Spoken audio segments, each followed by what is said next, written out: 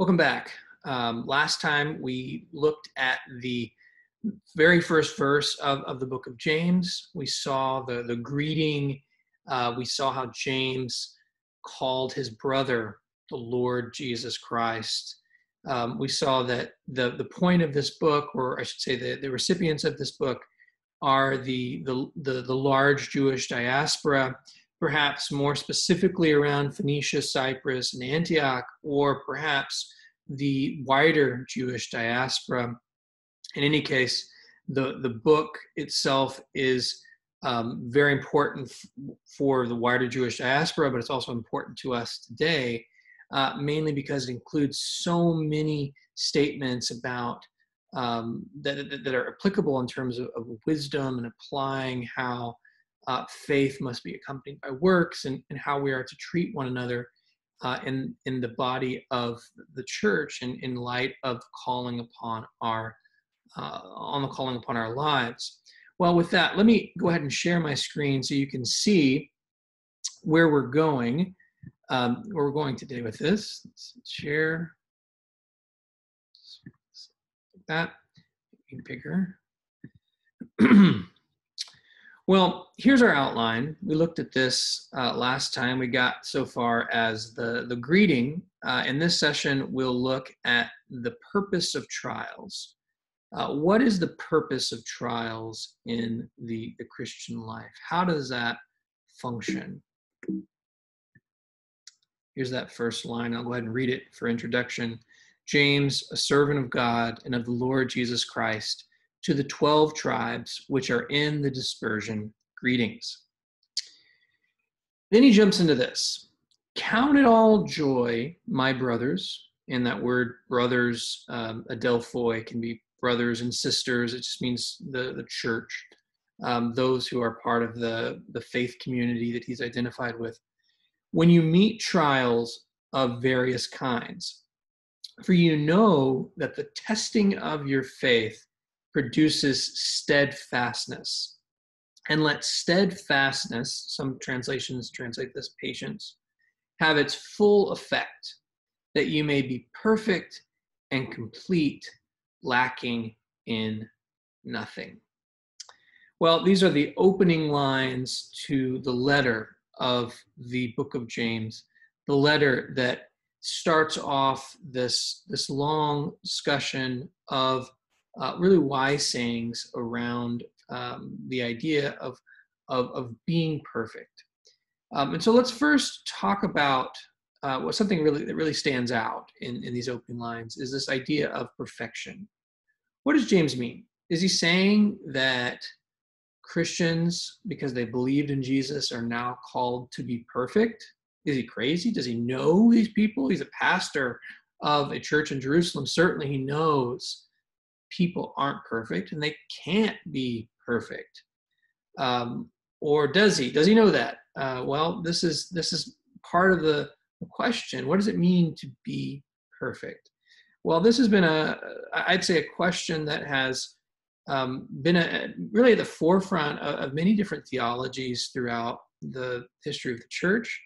We can point back to different times in even the American church, for instance, in the Second Great Awakening, or this idea of perfection, that you could attain a certain level of holiness where you don't sin. Well, many pastors today, and really anyone that interacts with themselves or others, understand that we all sin. And there's actually going to be places in James, so there's going to be places, of course, in other parts of the New Testament, such as Romans, which says all have fallen short, we all sin. And so it seems pretty straightforward that James cannot and does not mean that those who are followers of Jesus will not sin. And that's really, of course, not what he means. Instead, if we look at what the word actually means, comes from teleos, it means, which can mean to be perfect, or can be to be full or to be complete. We might translate this, maybe not translate, but to understand it as full maturity, and especially with that idea of being perfect and complete together, that you may be perfect and complete together. That is to be mature, that you don't have any weaknesses in your faith, that yes, you may sin, and yes, you may have to ask the Lord for forgiveness over the course of your life. You're marked by a life that is working towards a common goal, towards full maturity, towards a single-mindedness in your devotion and affection and love for the Lord Jesus Christ. And that is really, I think, what is the driving force behind the book of James. And if we look at this, even in this opening chapter, we see this word perfect used 3 times. Here it's that you may be perfect and complete. A little bit later, he will talk about, in a very important section in 117, how every good gift and every perfect gift, we get that word again, is from above, from the Father of from the Father of lights. He gives this is that wisdom from above that we talked about, the gift that allows you to have this level of maturity and fullness in your life. And then to really highlight that even more, and I would say something that's super critical to understanding the book of James, it says towards the end of this chapter, the one who looks in the perfect law of liberty, and we'll talk about the law of liberty later there. That's a reference that connects us with Jesus's statements, in particular in Matthew 5. And I have it here on the slides. You can see Jesus says at the end of Matthew 5, which is kind of a culmination of a section there that begins with the Beatitudes and ends at the end of that chapter with the following statement: "You therefore must be perfect as your heavenly Father is perfect." Now that is a really interesting line. It conveys the same idea, because Jesus, over the course of Matthew 5, that whole section, has developed this new idea of how people, how Jews, those followers of him, are supposed to interact with the law, and how it's not actually the letter of the law and all of, or especially the traditions surrounding the law, but it's the heart of the law. So if you're angry with your brother, that's just like murder. If you look upon a woman and you lust after her, that's committing adultery, and so on. And this is a deeper law. This is a law of perfection. This is a law that is marked by your spirit. How do you feel on the inside? How is your conscience being driven? And so we see then already the outset of James' teaching, there's this deep connection that's going to be throughout the book, where he is going to line up with Jesus's teaching. Now, that's not to say that other books in the New Testament don't line up with Jesus' teaching. Of course they do. But what we're saying is that his book is really almost like an exposition on many of Jesus's teachings. It's applying Jesus's teachings to his own life and to the lives of others, and giving them he's giving not necessarily new insight, but different insight and how it can be applied in different ways. Now, if we go back to the beginning of this verse, "Count it all joy, my brothers, when you meet trials of various kinds, for you know that the testing of your faith produces steadfastness." Now, there's going to be the idea in this verse and in other verses, this idea of persecution. And perhaps the persecution, as we've said, is related to the stoning of Stephen and the persecution that begins to spread throughout the community. And so one obvious trial is, of course, going to be persecution from the Jewish establishment. That's going to be something that exists throughout. That's really in the background. It's not something that James really talks about. It doesn't identify that in the book. But another thing I want us to see here is how he has almost a stair-stepping idea here. He says you have this trial, and this trial is going to test your faith. The testing of that faith is going to take you to steadfastness. And when steadfastness is there, it's going to make you perfect and complete, lacking in nothing. And so it's build up. And we might even say that this has the idea of a race, running a race. Now you might say, where is that? Well, in a couple verses down the line, once we get to the end here, and James is going to tell us that they have the crown of life for those who love God, that God's going to give them this crown of life. He's already starting us on this idea that you have endurance, you have steadfastness, again, patience in this race, and it's going to take you all the way to the end. And so that image may not be there just yet, but it's going to blossom towards the end of this opening paragraph, which ends in chapter 12.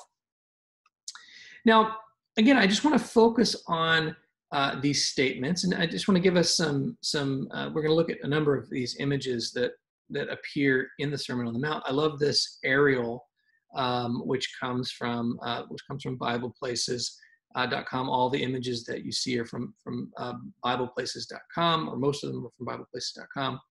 And here you have that line again. You therefore must be perfect as your heavenly Father is perfect. Jesus, when he's making that statement, is calling again for this new law that he, as this new Moses, this new lawgiver, is giving to them. But he's actually quoting, in some way, not quoting, but you might say playing around with Leviticus, because Leviticus 11 tells us that you must be holy, for God is holy. Well, this idea of perfection has this idea of holiness, but it's not holiness only in the form of ritual. It's an inward holiness. It's an inward perfection that is driven by the Spirit. And we'll see later how this also connects with Jeremiah 31 and the idea of the new covenant, how they have the Spirit living inside of them, but they don't need to be taught the law because it's there on the inside. And you also have this in the rich young ruler. Jesus is going to tell the rich young ruler, if you would be perfect, go sell what you possess and give to the poor, and you will have treasure in heaven, and come follow me. Which, of course, he is unwilling to do. So this idea of perfection, again, is really at the heart of much of what James is going to say. Well, let's move to the next verses in this opening section. If any of you lacks wisdom, let him ask God, who gives generously to all without reproach, and it will be given him. But let him ask in faith, with no doubting. For the one who doubts is like a wave of the sea that is driven and tossed by the wind. For that person must not suppose that he will receive anything from the Lord. He's a double-minded man, unstable in all his ways. Well, as we take a look at this section, there's a number of different ways that we could approach this. First of all, as I've said, wisdom literature, Proverbs, Job, Ecclesiastes, is a big part of the Old Testament. It's actually bigger than we think, not only because we have those books, but we have this whole body of wisdom literature that develops in what we call the intertestamental period. So we have other books of Sirach, we have the Wisdom of Solomon, and many of these other books that are really chock full of very important, very wise teachings. The one I'd just like to focus in on is not necessarily a wise teaching, but this idea of a request. Because to me, this immediately brings to my mind the famous request of Solomon. This is Solomon, who has just been put on the throne of David, and he's gone through really a bloody set of circumstances where he's having to make sure that his crown is secure.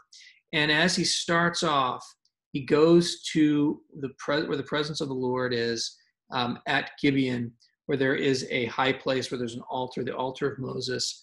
And instead of asking for all these things he could have asked, because the Lord lets him, says, ask me anything. This is what Solomon asks. He says, give your servant, therefore, an understanding mind to govern your people, that I may discern between good and evil. For who is able to govern this, your great people?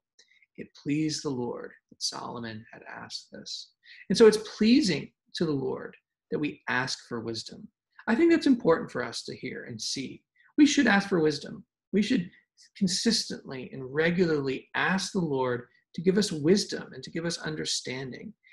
We shouldn't doubt what James says here. Ask the Lord to give you wisdom. He will give it to you. He will give you the desire to know him better, to live your life better, to live your life according to his principles, which, as we've said, is part of this idea of perfection or maturity, to have wisdom. Now, you might ask, what is wisdom? What is wisdom, or chokmah in Hebrew, or Sophia in Greek? What is this idea of wisdom?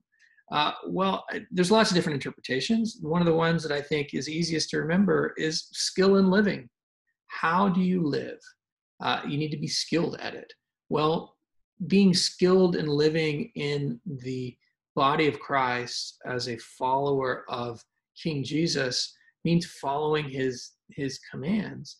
And he will give us the wisdom and the ability. And thankfully, we already, as believers, have the Spirit living inside of us so that we know how to follow him. And he gives us that conscience and that spirit change to do so.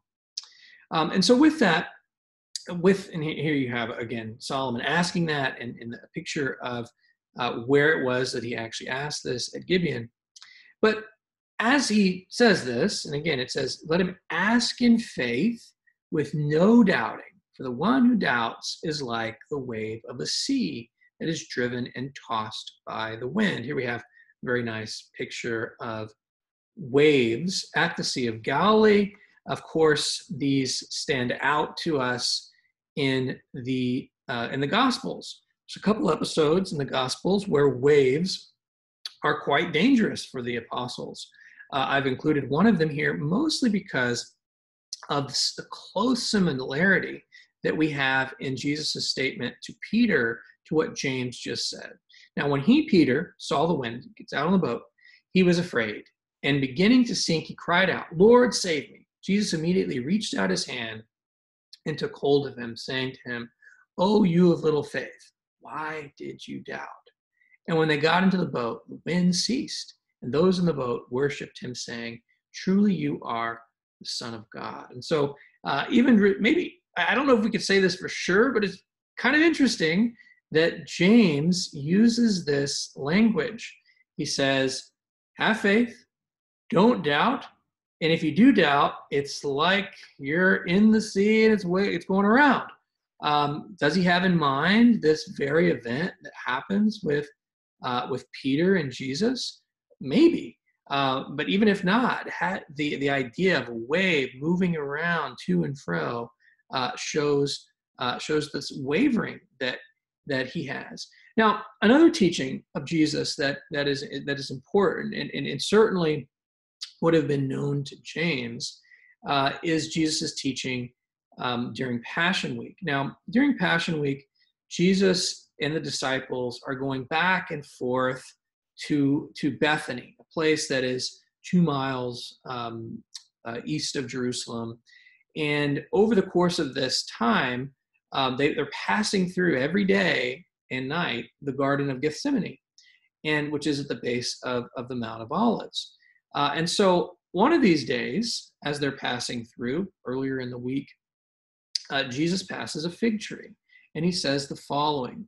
Jesus answered them, the fig tree didn't have fruit. Jesus was hungry, and so he curses the fig tree. And it says, Jesus answered them, Truly I say to you, if you have faith and do not doubt, you will not only do what has been done to the fig tree, but even if you say to this mountain, be taken up and thrown into the sea, again, sea language, it will happen. And whatever you ask in prayer, you will receive if you have faith. Now, this is not a blank check to ask God for material wealth and material possessions or anything like that.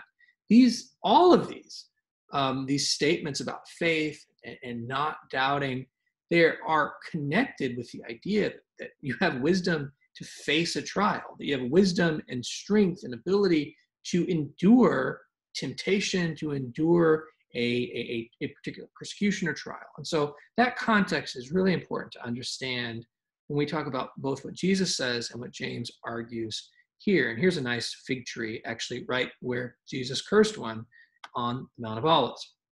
Well, in this last sentence of of James 1, this section 5 through 8, he says the following: "For that person must not suppose that he will receive anything from the Lord." So the one who doubts, even though he may ask, but he doubts, he's not going to receive anything from the Lord. Why?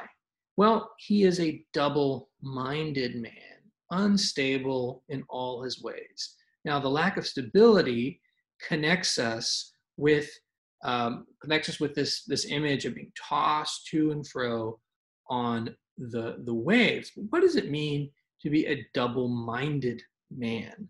And this actually comes down to it. So it's not necessarily a mystery to us, but there's a question as to what does James mean? So when we think double-minded, this means that we have two ideas in our head. They're warring with one another. We don't know which way to go. And we may say one thing, but we really mean another. This could be duplicitous. But is that really what James is saying? Well, in some ways, yes. But the word he refers to actually almost can be understood as like double-souled. That is, it means two souls, literally, in Greek. And he's the only one who actually uses this phrase. He uses it twice in his book, and it probably connects us better with some of the wisdom literature and in the Psalms, like this one, Psalm 12:2. "Everyone who utters lies to his neighbor with flattering lips, and a double heart they speak." It means really to have divided loyalties, that you are pulled in different directions. Where does your loyalty lie? Does it lie here on earth with wisdom from below, or with the wisdom from above, from the God who is wanting to give you wisdom, who is generously giving to you without reproach? Or are you taking other factors into consideration, other parts that are dividing your soul? And of course, we could put many examples. I've put one up here because we're in Texas, a house divided between UT and Texas A&M. Which way is our soul being pulled? And I know in our particular setting, it goes towards maroon. But that's the key: is where are your loyalties? Where are your faith loyalties? Are they in wealth, or are they in the wisdom of God? And that's a really key point for the book of James. And I would say it's a key point for all of life.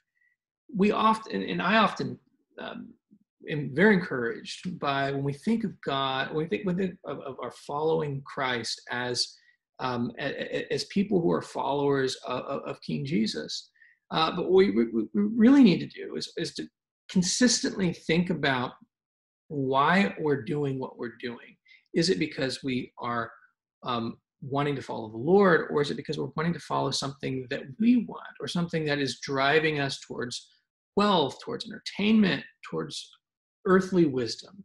And that's, again, a major part of this book. Well, as we continue through here, he moves to something that really highlights the fact that what he was talking about is wealth. What he was talking about when he talks about this divided loyalty is wealth and prestige, something that is very prominent in the gospel teachings of the Lord. Many teachings about wealth and how difficult it is for the wealthy to believe, but all things are possible with the Lord. And so he addresses here, it's important to see, he addresses both the lowly and the rich. Now, these are not, at least in this passage, unbelievers. It seems that in this passage, both the poor and the wealthy are referring to Christians. And so he's addressing a particular aspect of what Christian life is in these early Jewish Christian communities, between the wealthy and the poor. Now, he's going to talk more about this topic later on in chapter 2 and in chapter 5. So this is a key issue for him, the relationship in terms of social status, in terms of wealth in the church. So I'll go ahead and read it. "Let the lowly brother boast in his exaltation, and the rich brother in his humiliation, because like a flower of the grass, he will pass away. For the sun rises with its scorching heat and withers the grass. Its flowers fall and its beauty perishes. So also will the rich man fade away in the midst of his pursuits. Well, as we look about this, we see this two ways, or this image where they're turned on their head. The wealthy are exalted now. The lowly are not exalted. They're humiliated. And yet James sees this as reversed. Now, he sees this reversed not in the sense of a eschatological view. In other words, he's not saying, in the end, this is the way it will be. I would take this to mean here and now, in the present. And so if that's the case, what would that mean? That would mean that the lowly brother boasts in his exaltation of what? Of being in Christ, of being in the covenant community of those who are following the exalted, risen Lord. And so that can both be the case for the lowly, who now have the exaltation of Christ, but also the rich, because their Lord, who is exalted, yes, also endured horrific humiliation, such as we see here, with a crown of thorns placed upon his brow, beaten in to be the so-called King of the Jews, to undergo this horrible humiliation. They identify with that too. And in these next few verses, 10, 11, he's giving these images of how wealth is fleeting, flower fading away. Now, just so we have some context to this, and so we can add some real background to this, because certainly all this applies. We're familiar with wealth and social status and these types of things in our own day. And of course, we've heard about Jesus talk about it in the Gospels, and here we have it with James. But we actually have some very nice archaeological remains that illustrate this. This is one of my favorite sites in all of the country, in all of Israel, to visit. I've been visiting this for the last, 8-9 years since they first uncovered this. And just a little context here, you can see that this is really a work site. This is a hotel. This is Magdala, a home of Mary Magdalene. And so a number of years ago, the Catholic Church purchased this territory. It used to be called Magdala, Hawaii. They don't call it that anymore. And they decided to build a huge hotel here. And as literally they were laying the cornerstone or preparing to lay the cornerstone of the hotel, they struck pay dirt. Underneath this tent, which is now built there to preserve what they found a synagogue. And it's a first century, beautiful synagogue that undoubtedly Jesus would have taught in, administered to. Mary Magdalene would have been to. Just a fantastic synagogue with they found what's probably a Torah altar that the Torah was laid on. And we don't want to talk about that too much here. We'll show some images of that later on. But what's cool about this find is not just the synagogue, but the entire village that's been exposed, or parts of it that have been exposed. We have next to the synagogue, which would be a shared religious space, a large commercial area with fish ponds, perhaps, and other aspects of commerce. You have a street running through it. And just as you cross over, this is the modern street, you come over into just some absolutely fantastic homes that would have been the wealthy landowners, the wealthy living in Magdala from the time of Christ.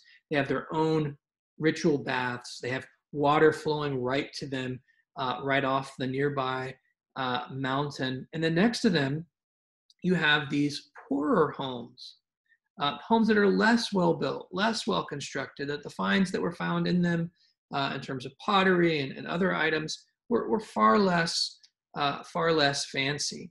And so just to lay this out, these are not in the diaspora, they're in the land, but we're seeing what presumably is a typical Jewish village with poorer homes, wealthier homes, commercial district, and synagogue. And we can imagine how these social standings would have taken place, how there's this preference for the rich, even in these Jewish communities, something that's so prevalent in Jewish society to favor the rich. Now, in the Jewish setting, the rich are the Pharisees and the Sadducees, people that have this income that is supported by the people of the land. Jesus talks about it quite often. We can talk about, most famously, those who devour widows' households, who become wealthy off the back of the poor and those who should be cared for. And so, but that is carried over into the early church. And James does not like it. He's addressing this issue head on. Well, he also talks about, and he uses several images, and this is one of the things I really want to convey, that James is a master at conveying different theological points, different wise sayings with imagery. And here he uses a very common one, and that is the fact that that worldly wealth in the here and now, is fleeting. It's like a flower. It's like grass that fades away.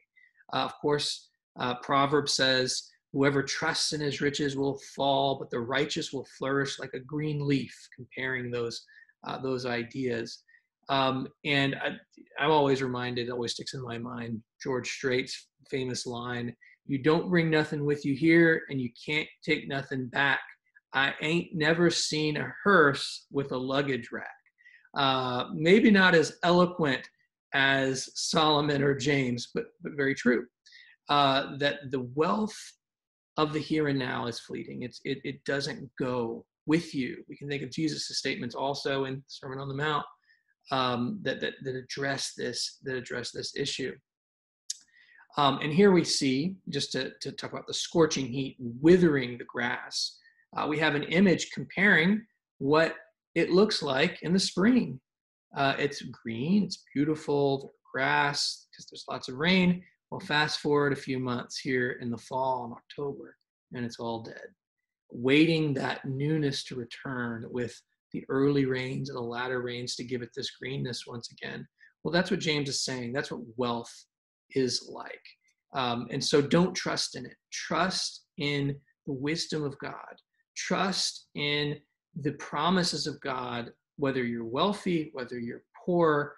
Trust in what God has given you in terms of following him, in terms of wisdom. Well, he ends this section with the following verse. Blessed is the man who, and it automatically you should have bells ringing. Blessed is the man. If you're like me and you grew up memorizing scripture, this is one of the first ones you memorized, Psalm 1, who remains steadfast under trial.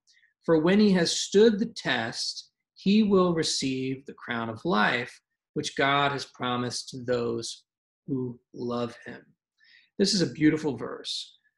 This is a beautiful verse for a number of reasons. And this is one of the things I get really excited about when we study Scripture, because Scripture isn't just a static, stay in place text. It takes us places. It takes us places in the past. Particularly here, we have James taking us back to a few verses back to what he just said at the beginning of this section, to verses 2 through 4. But he's also taking us back all the way to Psalm 1, blessed is the man. But he's especially taking us back to statements that Jesus makes on the Sermon on the Mount, the Beatitudes. Blessed are these who have these character traits. Let me just tie in here, though, what he says here in the beginning of this section and what we read here. He talks about in 2 and 4, when you meet trials, the testing of your faith, producing steadfastness, and steadfastness having its full effect. Well, he brings those same ideas out here. Blessed the man who remains steadfast under trial, who undergoes these difficult circumstances for the wealthy, for the poor. When he withstood the test, he will receive the crown of life. What does that mean, crown of life? Well, we'll talk about it in a minute. Which God has promised to those who love him. And so those who withstand these trials, who withstand these tests, are those who love God. which in another way, if we're saying it like we say at the beginning, are those who are complete and perfect. And so that's synonymous there. Well, we can see this connection if we look at what Jesus says in the Sermon on the Mount. We read there at the end, as it reads, "Blessed are the poor in spirit, for theirs is the kingdom of heaven." It says in the latter part of Matthew 5, in the section of the Beatitudes, "Blessed are those who blessed are those who are persecuted for righteousness' sake, for theirs is the kingdom of heaven." So here we have James again making a very similar statement to what Jesus says on the Sermon on the Mount. Blessed is the man who withstands trial. Well, we've already said that perhaps this book is written for those who are undergoing persecution in the diaspora. Well, perhaps James is reminded of this statement that Jesus makes in the Sermon on the Mount, those who are persecuted receiving the kingdom of heaven. Now, in James's language, this kingdom of heaven doesn't use the term kingdom of heaven, but he uses the term crown of life. What is a crown of life? Well, if we read it here, we can imagine that it's eternal life, and that's certainly true, but what does the image really convey? Well, Paul tells us about and uses the same image. He says, every athlete exercises self-control in all things. They do it to receive a perishable wreath. And you can see on this dude here, this very nice bronze statue, he has a wreath, a crown on his head. Paul says this is that's perishable, but we receive an imperishable reward, an imperishable one. John also uses this in the book of Revelation. Be faithful unto death, and I will give you the crown of life. Now, in terms of James 1:12, if we think back to the beginning of this section, how he has said, persevere under trial, that'll give you steadfastness. You can endure till the end, and it will have its full effect, and it will make you perfect and complete, lacking in nothing. And then the end of that is that God will give you this crown of life, which he's promising to those who love him. It's the reward at the end of this struggle, at the end of this trial. So it's imagining a runner going through the process that's testing you step by step along the way, with the knowledge that at the end of this, you are receiving this crown of life that God has promised you. And so it's just a really very fitting image to what James is trying to get at. Well, here's the message of this opening section. Trials produce steadfastness. We should rejoice over trials. Steadfastness is what makes us perfect and complete, remaining true. To have this perfection is not the idea that we don't sin anymore, continue to sin, but we are spiritually mature, we're complete, we're equipped. And therefore, we should rejoice in these trials, because these test us, and these actually make us better runners in this metaphor. If we do lack wisdom, well, easy answer. Ask God for wisdom. But when we ask, don't doubt. We said that means lacking loyalty. It's trusting in worldly wisdom, to use King James version, mammon, wealth, instead of trusting completely in the Lord. We need to trust the Lord and to not trust wealth. If we lack wealth, boast in our exaltation in Christ. If we have wealth, boast in our humiliation. So whether wealthy or poor or anywhere in between, we have an identity that is shared in Christ, who, even though he, to use Colossians language, was exalted, came to the lowly, who came to earth and humbled himself to the point of death on a cross. And that humiliation should remind the wealthy that their Lord became low, and the poor should be reminded that they identify with the highest possible being, and they have that relationship with him. And that humility that both have should create better relationships and greater realities between those two groups. And then finally, the completion of steadfastness under trial equals blessing and the crown of life, which is promised from God for those who love him. And here we have a perishable wreath, a golden crown with leaves. And so as we end this session, we can see that James is taking us in a direction where he is wanting to get down into the nitty-gritty daily life of poor and wealthy, of actually running the race rightly and having this completeness in the Christian life that is going to lead us to godliness and steadfastness. And at the end of all this, if we follow and we're loyal to the Lord, we have this crown of life waiting for us that God has promised to those who love him. And so in the next sections, he's going to take us down similar directions, but he's really going to be building off of these ideas of how wisdom is again from above and not from below. And so we'll look at that in the next session.